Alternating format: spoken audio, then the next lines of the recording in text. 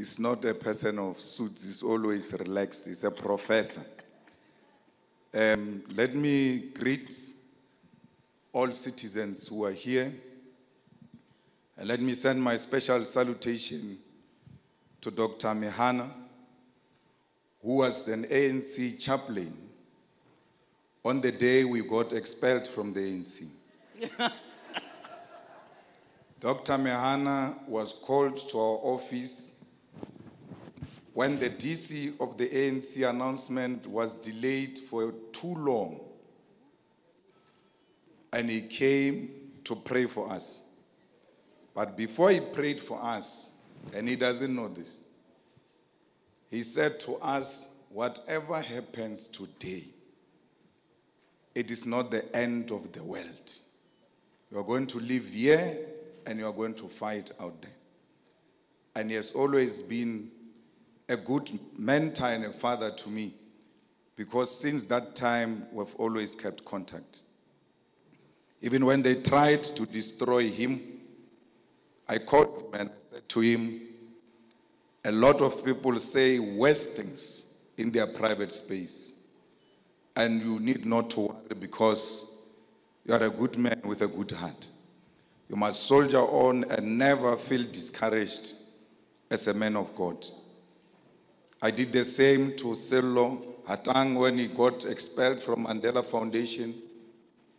And I didn't understand what was the accusation, because one of the accusations was that he bought Nando's with the credit card of Nelson Mandela Foundation. Now you can see how petty these people were, and that someone was just going after him. But you go after a man who is an epitome of what Collen are doing. You cannot see Sello and not see an active citizen.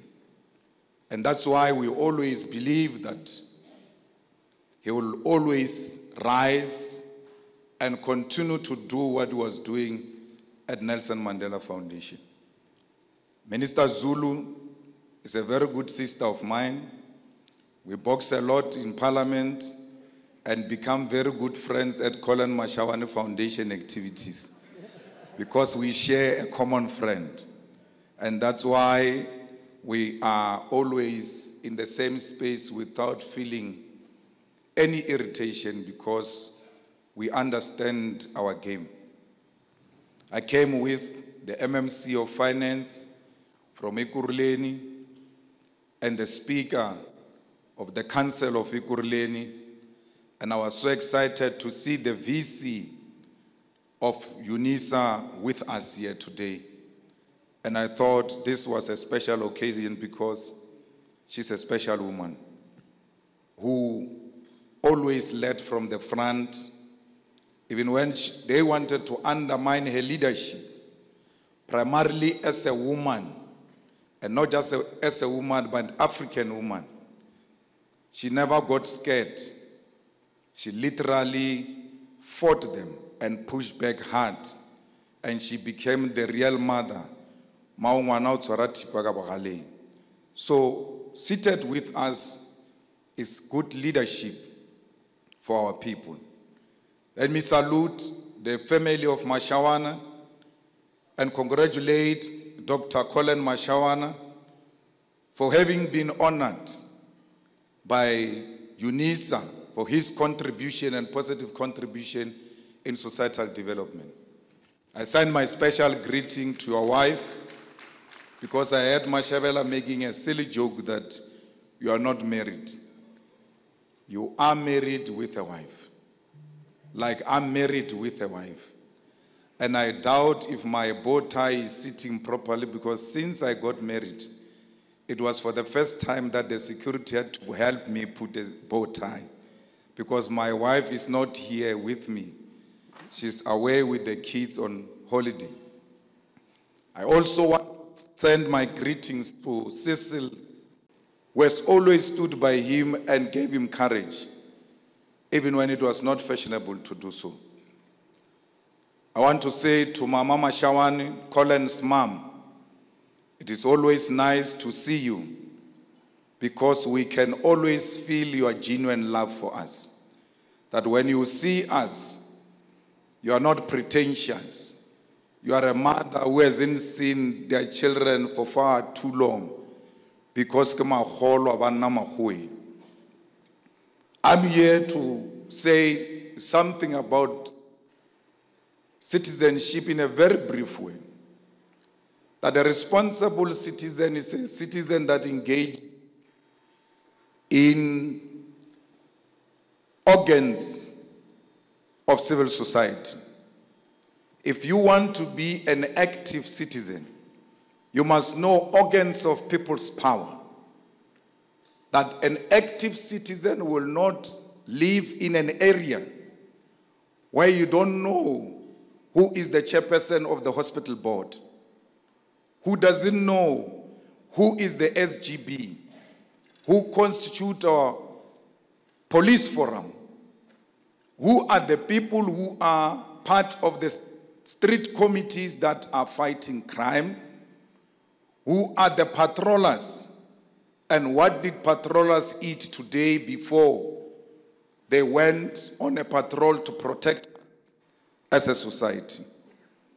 So it is important that as businessmen, you become good citizens. You need to know the ecosystem around your existence. You should know who does what, where, and how do we support them. Because a good citizen who is a businessman and a businesswoman will always engage in ethical business that seeks to develop society to become a better society. A good businessman who wants to become a good citizen will not maximize profit at the expense of the well-being of our people. That a good businessman who's a good citizen will always ensure that you look after those who are around you, including your neighbors. It is not only for business people, it is also for all citizens who've got the means. It should be that you help those who are not related with you by blood. If you go around saying you are helping people and we ask you who, you say my cousin, my aunt, and all of that's not help. That's an obligation. A help is when you help someone you don't know and you put a smile on those beautiful African faces, like the Collen MAshawana does to people who are not known to him. You cannot be a good businessman who doesn't look after the well-being of your workers. That workers must be paid on time, and be paid living wages. Because once you take care of one worker, the likelihood is that you are looking after 15 to 20 people in one family. Do not just treat this one face you see. You must see the many faces behind this one face. As a child of a domestic worker, I used to stand at the bus stop and wait for her when she returns from work. And every day she came out of a bus with a plastic. I knew she came back with leftovers. We are going to eat. That white person didn't know that by giving her leftovers, she was feeding more people behind that face. So you look at a worker, you must know that I'm carrying on my shoulders as a businessman the well-being of many other people. For because without you, a lot of people will go hungry. You will rather not make profit that month. You will rather not buy luxury vehicles for that month. You will rather not spend money in the clubs. Always make sure that your workers get a salary at the end of the day. And when that day comes, a responsible businessman is always frustrated because they know that if I miss this hour and a day, a lot more people are going to be affected. So we can't pledge, Dr. Mashawana, because we're looking for pledges ourselves. We're going to elections, so we can't pledge what we don't have. So I'm very happy that as they were pledging, some of them came to pledge to me that we're together, we'll sort you out when we leave here. I was like, this was not a waste of time. At least the EFF is also benefiting at the back of Collen MAshawana Foundation. So we want to say to you, Dr. Mashawana, that do not get discouraged. Not everybody will be happy for you. Not everybody will support you. Do not seek validation from your haters. You must always be a trendsetter and do not compete with anyone. Because if you compete, you run a risk of losing. Because you are going to compete with drug lords.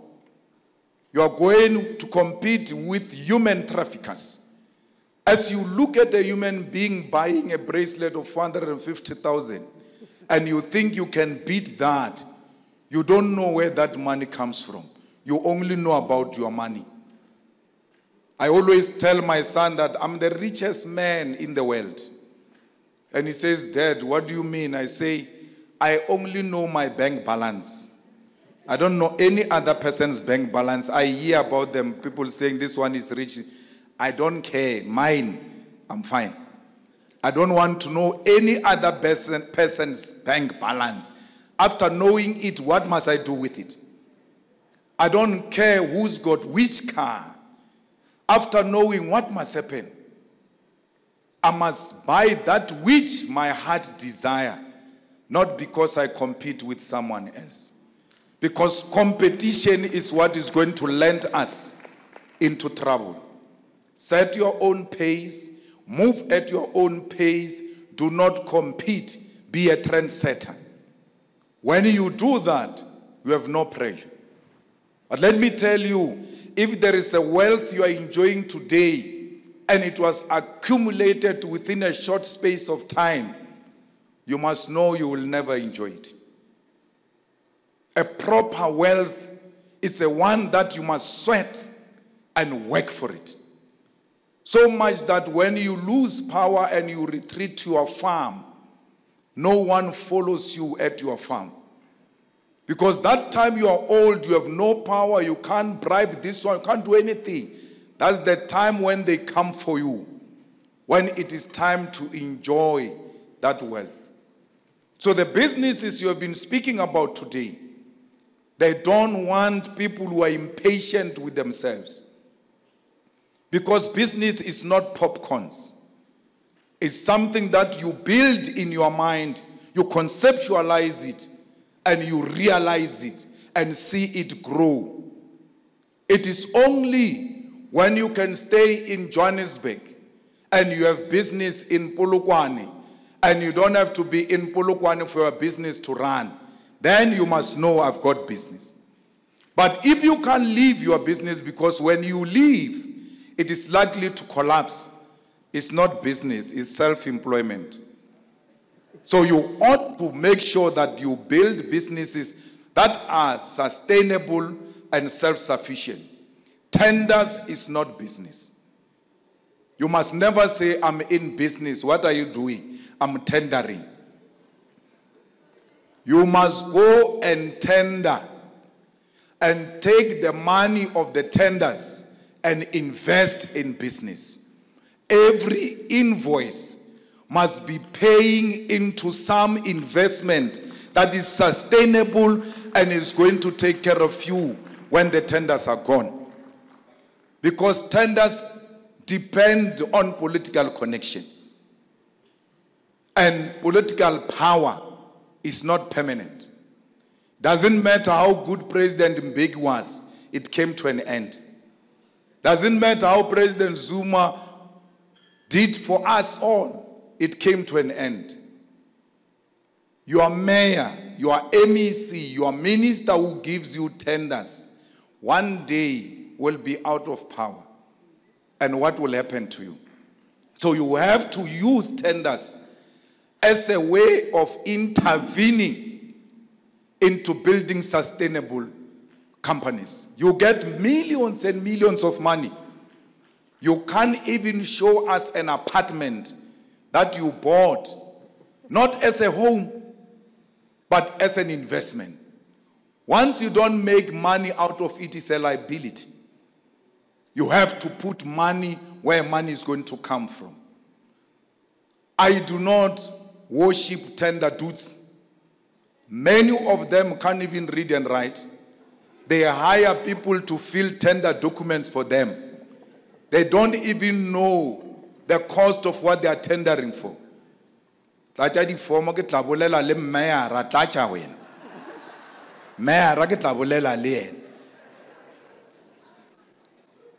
those who conceptualize business, those are the people that I respect and I always celebrate.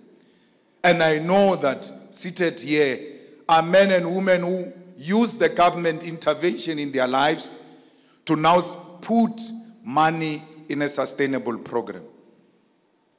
Let's go and get every child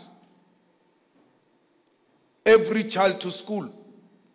When we say education must be free, Minister Lindiwe Zulu, it's because if you guys had given us free education in 1994, we're not going to need RDP houses.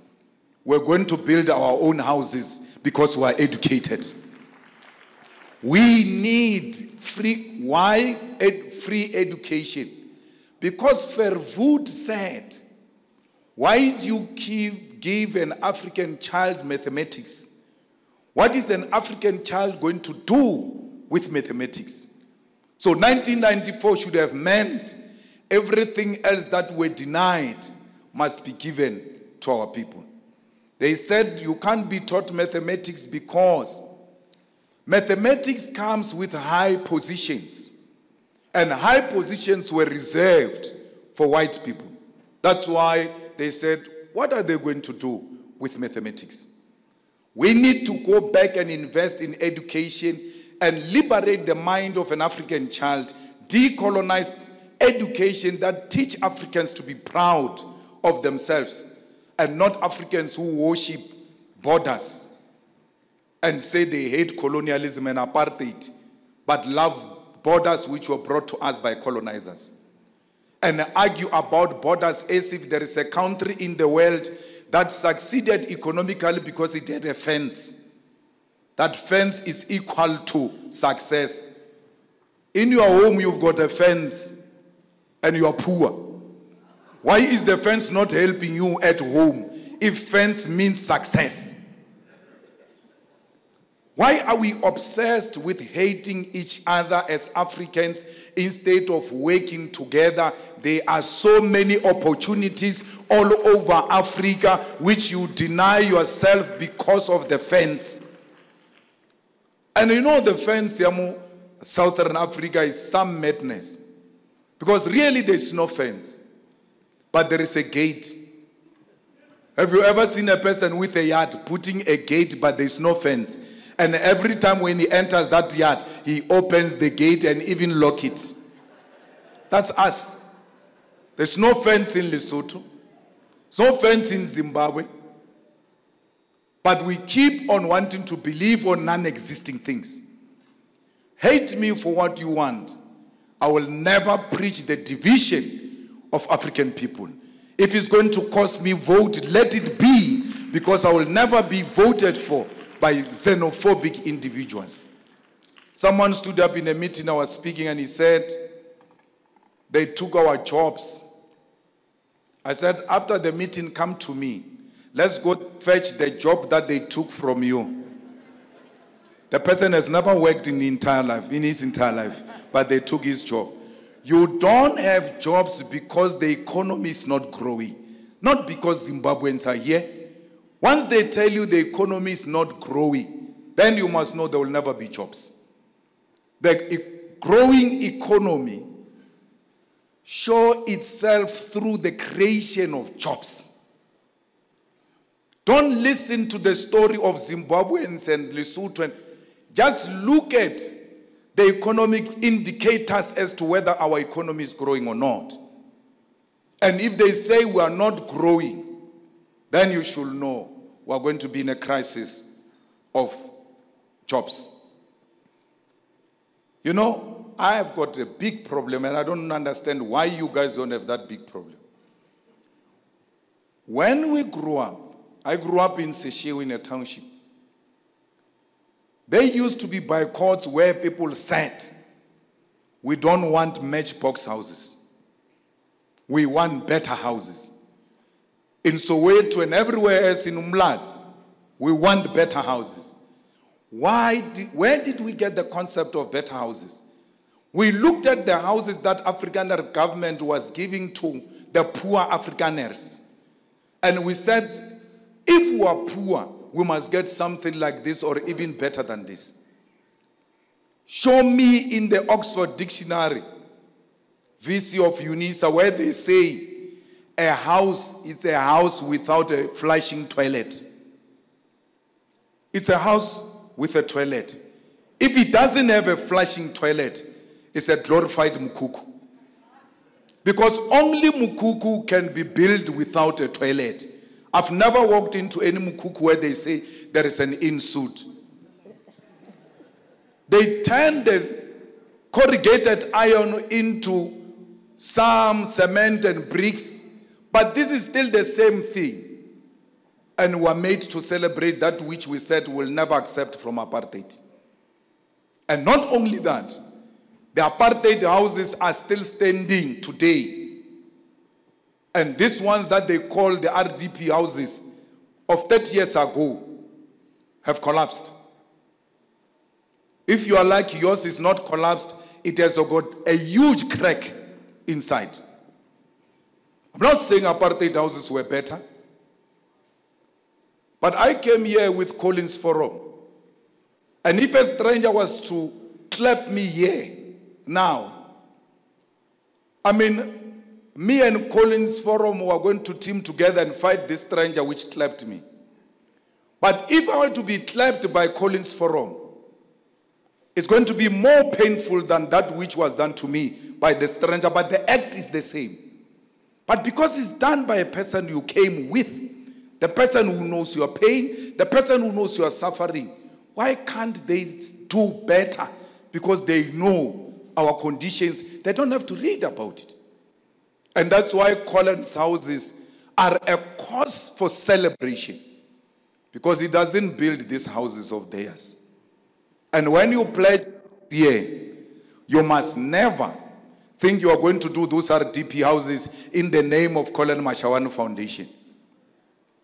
A house must have corners, jige so ibe so. Ibe le passage. Ibe le dining, ibe le lounge, ibe le kitchen, ibe le flushing toilet. Not toilet outside. When you go to a toilet, it's like you are taking a tourism act. You are touring to the toilet. But how do you say we are human beings and you want to make us human beings and you give us houses in the bushes without toilets and flushing toilets? That which differentiates us as animals between ordinary animals and human beings is because we have flushing toilets. Only other animals must drop it and still see it. We don't have to see it. Anyone who gives us those types of toilets is perpetuating our indignity. There's no dignity where there is no flushing toilet. So, Mashawana, we are happy that you are building houses that restore the dignity of our people. Bana ba ba robetše go ditlapo mola bo foromo le bo snao tambo. When their friends accompany them home tomorrow, they must not say, drop me at the corner, because they are ashamed of their house. You must build them such a beautiful house that even when their friends want to drop them at home, they say, drop me at the gate, because that house has restored their dignity. Because the purpose of giving people houses is to restore their dignity. Where is dignity without a flushing toilet? Why does your school in the Eastern Cape, where you were successful businessman who comes and stand here in front of us and pledge, your school has got pit toilets? What have you done about it? We need to declare a toilet revolution. That every household must have a flushing toilet to restore the dignity of our people. So, please, my brother, continue to build as many as you can. Do not overstretch yourself and even take where it is not available, because you put yourself under too much pressure. Do it because there is availability and you can help. You can't help with that which you don't have. And those that came to speak and said they're in partnership with you and all of that, this is a businessman worth supporting. Because when you give him business, it's not for him and his family and his mother and his wife only. It's for them too. Because you are not going to build us houses if your mother stays in a shack. You're not going to give us food parcels if your mother is sleeping with an empty stomach. You're going to take care of her and your wife and your children, then take care of us. Because it's important to establish that family unit in order to build a responsible society. So please continue to build those houses. I always stay away when you go to open those houses and all of that, because I don't want to give you a political identity where your work is messed up with politics. I want you to shine there and allow this foundation to flourish and become much more bigger. We're there. We're supporting and will always be there and support. And we've done this even when it was difficult. When we had nothing, we shared a plate, and we have no reason to turn against each other now. If you can sell your brother, the buyer has got no reason to trust you because you are unreasonable. So always stand true to your brother and always have their back. In the EFF, I always tell them that we call each other Makabani.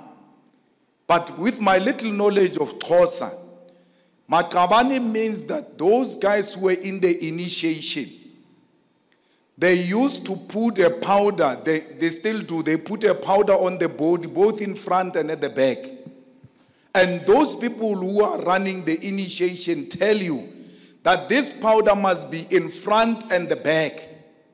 So a Kabani of yours must come and cover you at the back. And cover you so well, so much that there is no mirror for you to see yourself at the back. But you must trust this guy, that when I walk out here, my Lekabani will have covered me in such a way that I will not get into trouble. I don't see my bag, and I don't have to see my bag because my brother is at the back. He has taken care of what needs to be done at the back. Seated next to you, ask them if you can call them Makaban. Will you look after my bag? Or the day I turn my back to attend to other issues, that's an opportune moment to plot my downfall. Yet come and smile with me. So please, let's go and invest massively in education.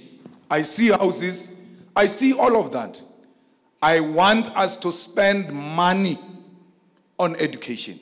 I want us to identify, all of us here, children who have nothing to do with us, and say, this one, I'm going to take to school until she graduates and hire her in my firm because I'm a business person.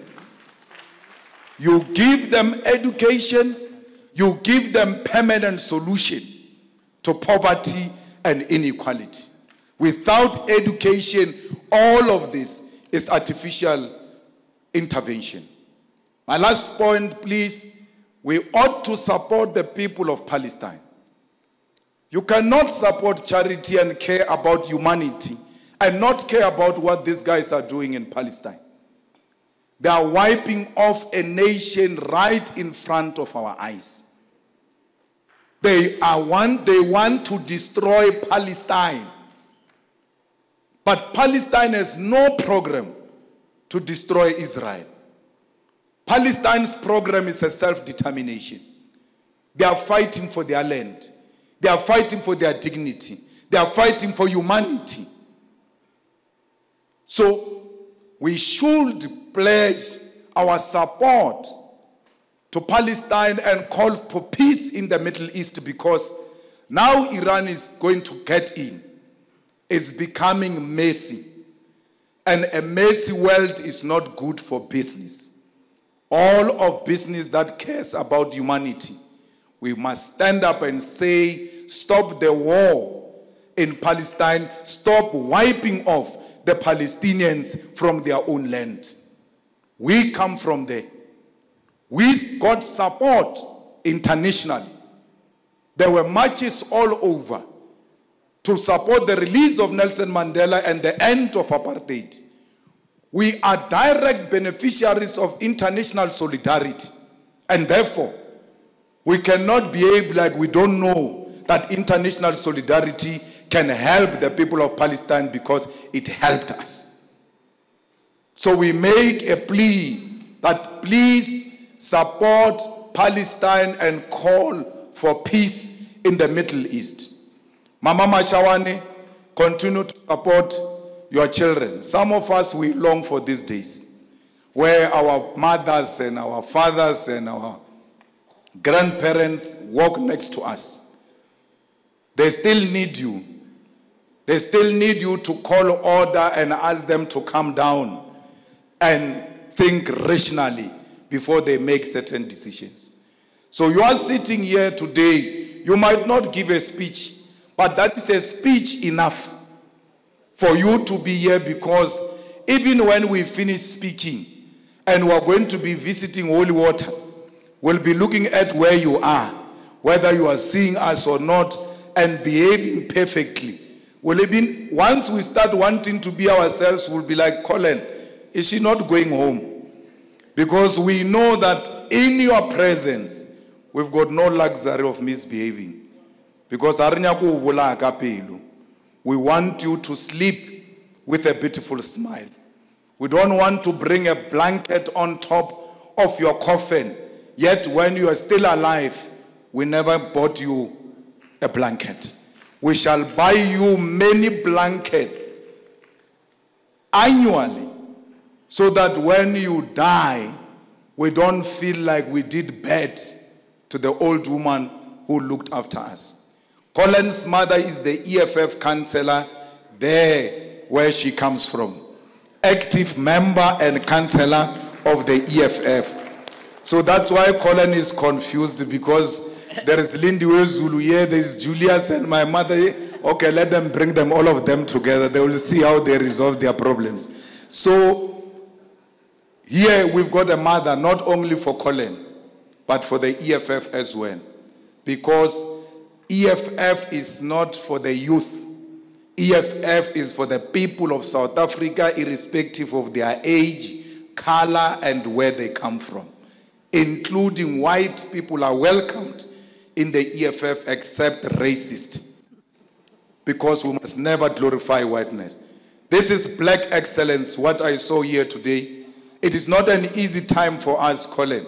When you said, I must come to your house on Wednesday, and I must still come here on Saturday, right in the middle of an election campaign. Realwa. But Wabatswerimba, they are very difficult. Mara, this elephant, we shall eat it piece by piece until we collapse it. Because we don't want a rushed victory. We are going to build it gradually. The EFF turns 11 years this year. The most formidable political formation in South Africa that owns a building at the city center of Johannesburg in less than 10 years. They've been for centuries, they don't own their own offices. because we are a serious organization. So we are pleading with all of you, including Minister Zulu, please vote for EFF. Thank you.